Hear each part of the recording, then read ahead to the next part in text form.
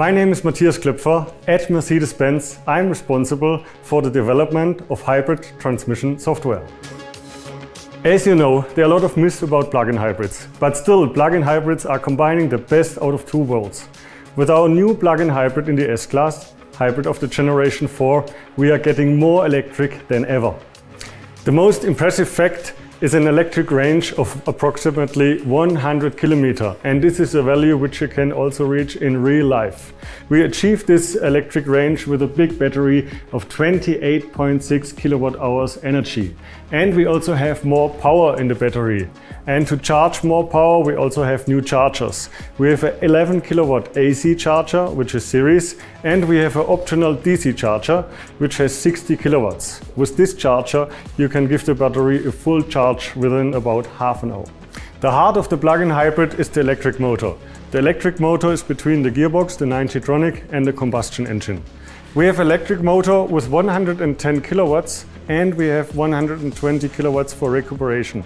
And there's a lot of technology here. We have a torque inverter, we have the lock-up clutch, and we also included now the power electronics in the power head. Looking on the combustion engine, there we have a 3-liter 6-cylinder engine with up to 270 kilowatts, so the overall system performance is quite impressive. As I said before, the new S-Class hybrid is more electric than ever. And now let's go for a ride and see how this feels. So now we are on the S-Class hybrid and we are driving electrically, smooth and comfortable. Let's see what the vehicle is doing. So we can see torque and power now. So I'm full on the gas on electric maximum, and if I decelerate now, you can see the recuperation. So I did this with my foot. Now I can also do this with the shift pedals. If I press my left shift pedal to D-, I can accelerate again, full power, and I just take the foot off the gas and now the vehicle is decelerating with the electric motor only. So I can drive with one foot only with the gas pedal now. I'm switching to battery hold now.